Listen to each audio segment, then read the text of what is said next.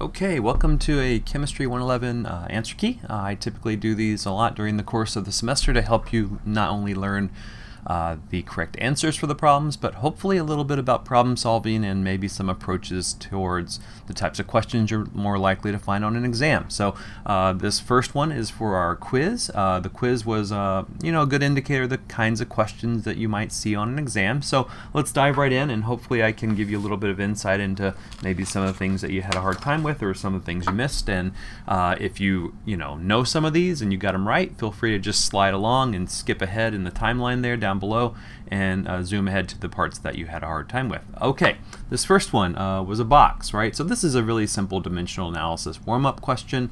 The box is 1.25 cubic feet, and that's really important to think about in terms of what we're dealing with here. So I'll start my pen.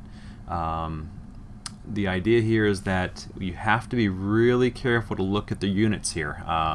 This is true for dimensional analysis in general, but if you start looking at things like linear or planar or three-dimensional volumetric units, you have to be really careful to think what's going on here. So you got a volume here, and we want to convert that volume to liters, right? And you're given some conversion factors here, and so we want to get to liters, and that's kind of you can't really, unless you Google it, right, which you can't do on an exam, you can't go directly. And so you have to think about using some of these other conversion factors. So what I typically do is write down what I have. And I started with what, 1.25, and I've got my cubic feet. And I'm going to go ahead and write that there. And I usually set this up using dimensional analysis, which I think is really important. And so I want to get out of feet. Work my way towards, here's a nice little unit conversion. We've got milliliters and cubic centimeters, so that's a good hint, but I can't get there directly. So let's think about if we want to get to centimeters. Here's a conversion for centimeters to inches and inches to foot, so feet, so we're going to have to work our way along. So let's go from feet to inches, which is probably the quickest way to step down in terms of units. And I've got, okay, well in this case I've got 1 foot, right, by definition. So you don't need to worry about the sig figs here. That's a definition, so it's essentially infinite, is equal to 12 inches. Now, you have to be really careful here, right, because this foot, which I can probably write a little bit better as ft to put over here and match this one, that's a linear, right? 12 to 1 is linear conversion, and that's not what we have. We've got a volumetric conversion, so we need to cube this whole thing, because that way we'll be in cubic inches and cubic feet, which then would allow you to distribute this in and distribute this in. So I'm going to go ahead and write that, right, if you do that. And then you actually have to go ahead and take 12 cubed, right? And that's really important. You got to figure that out. And so make sure you can do that on your calculator, right? Okay, we've got that done. Now if we're in cubic inches, we want to go to cubic centimeters, but again we're only given this linear conversion, so let's go ahead and put our 1 inch here and 2.54 centimeters, and just like we did before, we want to convert that into the cubic quantity, so we'll cube that whole thing, and then that'll get us into cubic centimeters. It'll allow us to cancel out the cubic inches quite easily, the same way we cancel out the cubic feet here. And then finally we're into what we've got 1 cubic centimeter, which in this case is an approximation. So let's go ahead and actually write those down, and then 1.00 milliliters, and we're almost there. Now we're in a volume unit, so now we can say then that what we have 1,000 by definition. 1,000 milliliters is equal to 1 liter. And if you crank all this out and you get your exponents correct, I ended up getting something like 35.4 liters, which is actually quite a fair amount of liquid if you think about it, or gas, or whatever you have in the volume of this box.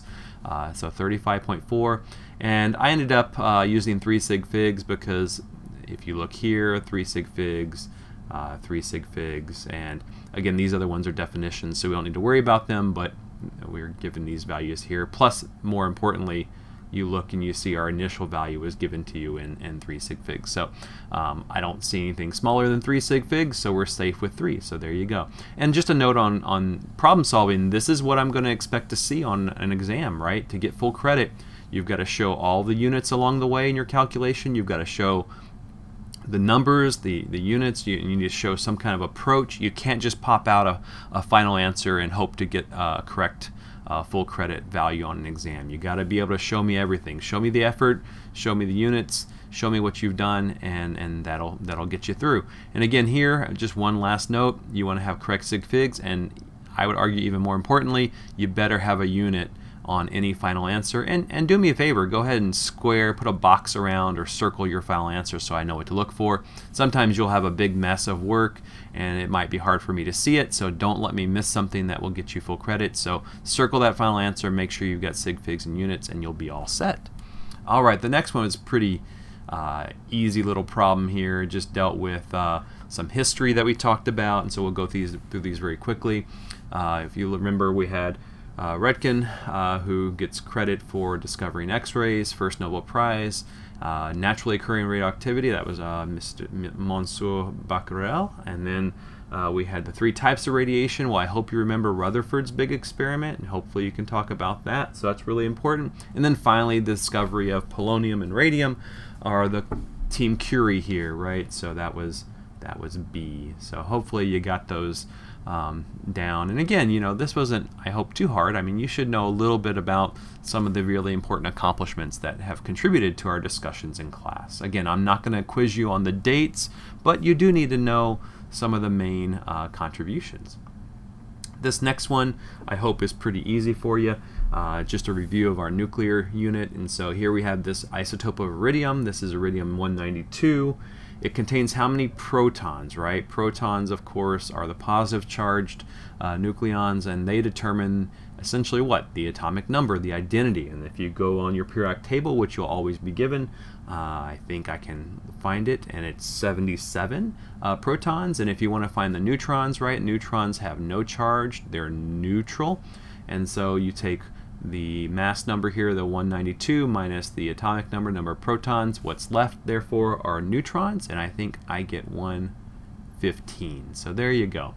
This is told that it will undergo a beta decay, and so remember, a beta particle, essentially a high energy electron, and so you can see this, and it's just a matter of simply balancing. You know here that you're going to have to get 77 on this side, so 78, I believe, plus -1, which tells you what element you're dealing with.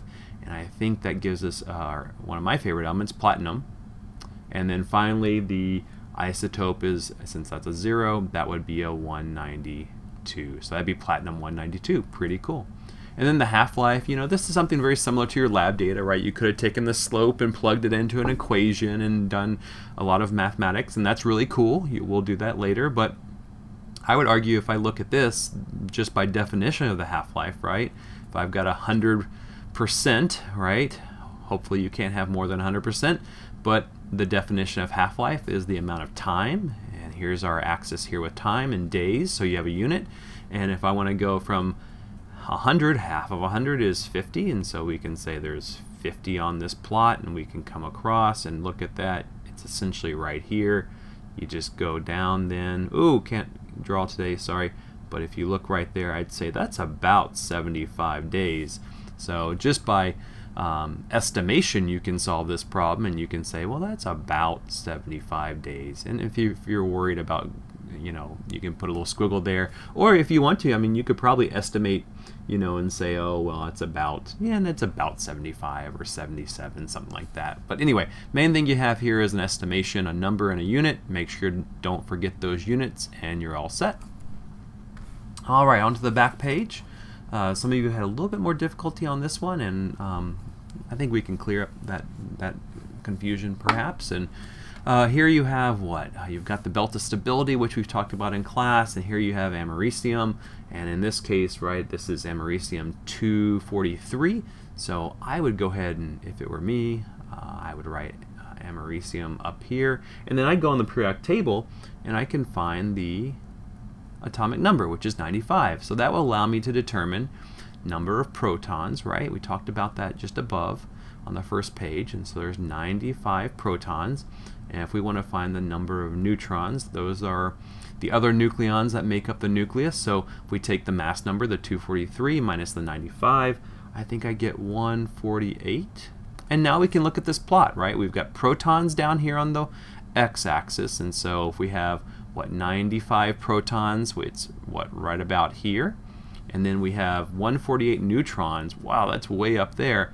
And if we kind of see where they meet, I'm going to kind of put a little mark right there, so that would be about where our isotope of americium-243 resides. And so, wow, if you look kind of at the end of the belt of stability, it's kind of, it peters out right about here. So this is way, way massive. And so the way to kick off mass and kind of come down here is by simply doing what? That's right, it's alpha decay. So alpha decay, it needs to kick off a lot of mass very quickly. The nucleus is too heavy, too many protons, right? Too many protons there.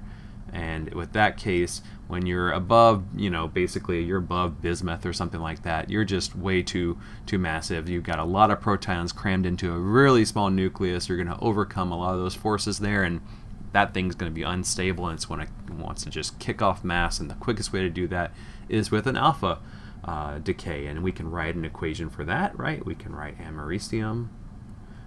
We can write 243, and I'm going to go ahead and write my 95 down there. Remember, this is a decay, so we're going to kick off an alpha particle, right? An alpha particle, if you don't like to write alpha, you can write helium, right? That's a helium nucleus, right? And if we do our balancing just right, I think we get this guy here. It's 239, and if I look up, that's good old 93 on the periodic table. So we're balanced, right? 2 and 93 is 95, 4 and 239 are 243, so that is balanced, and that looks like a nice alpha decay. Alpha decay. There you go.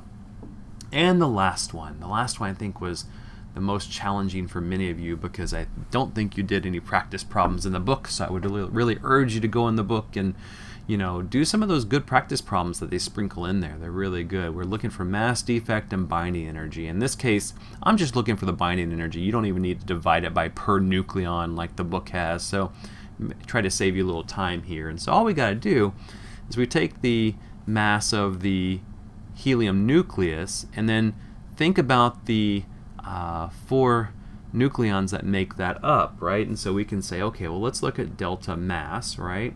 So delta mass equals the mass defect, right? And we can say, okay, well, we can take the helium-4 nucleus, which was given to us, and that's 4.00151 in atomic mass units, and we can compare that, or frankly just subtract it from 2 times, in this case we've got protons, right? And the proton is 1.00728 mass units. And here you say, okay, well, how do I know it's 2 protons? Well, it's helium, right? So there are 2 there, plus, and we can put this all in a parenthetical, 2 times the number of neutrons, which in this case is 1.00866 mass units. And if we add those up and take the difference, right, we'll find our mass defect. And I think I get something like 0. I'm going to just take the absolute value because I don't really care if it's positive or negative. I'm just looking for a difference. And so we have 0.037 mass units based on our rules for sig figs. Make sure you have your correct sig figs. We're doing addition, subtraction here. Multiplication sprinkled in. Now 2 is you know, we have exactly 2 protons, exactly, right? So that has no bearing in our sig fig calculations. You can assume it's 2.000 infinity. Here we have, you know, 5 places past the decimal, 5 places, 5 places, and so we're going to have 5 places past the decimal. So when we do this, we only have the 4 sig figs. And now what we're going to do is find the binding energy, and the binding energy is quite simply derived from Einstein's famous equation, right, where E equals mc squared. Now note that our units of mass, or sorry, our units of mass are in atomic mass units, we need to convert that to a kilogram, because if you plug this in, right, remember the units are going to be kilograms times what we're going to have. If we square speed of light, meters squared over seconds squared, which is going to give us joules, a unit of energy, which is really important, right? That's the SI unit of energy. And so we have to do that conversion. So energy is going to be equal to what? Well, we're going to take our conversion factor here, right? We're going to take, I'll just go ahead and bring down our bind energy first, bring that down, and then we'll use our conversion factor. So 0.3037, got our mass unit there.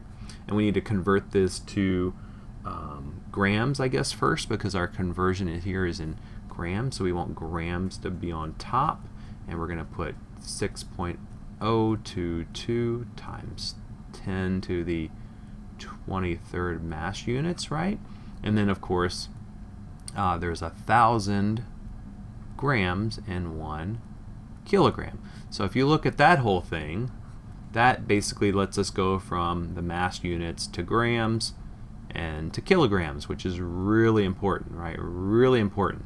If you try to just plug this in, the number's totally wrong, because you have to think about what unit we're going for. And here we want an energy unit, and if you just leave it in mass, in these atomic mass units, you just come up with some kind of you know, name your own or make your own Build-A-Bear energy unit, which is not gonna fly. You have to have a real energy unit that we can all agree on. And so in this case, you need to get to the kilogram, or else you have some weird funky unit that doesn't really probably exist. And then finally, the speed of light, which you can just copy down, right? Because this is all our mass times the speed of light squared, right? So don't forget to do that.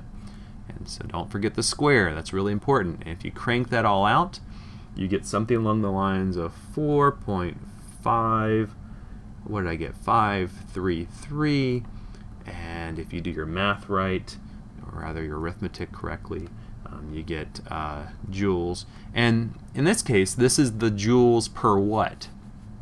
I would be okay if you leave it as joules, that's fine, but in this case, it's joules per individual nucleus, right? So you could have put it as joules per helium atom or joules per nucleus, and that would even be much more precise. But that looks like a small number, right?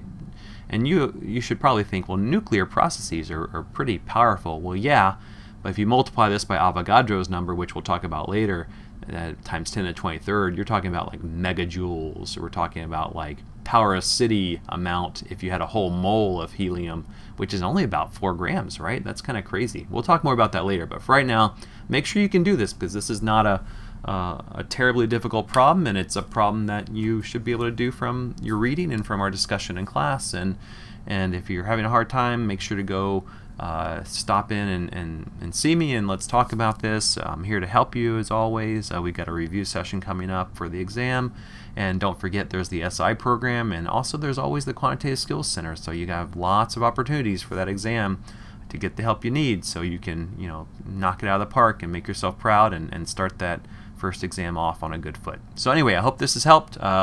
Take a look again, brush up on any confusion, and I hope this is making sense to you all.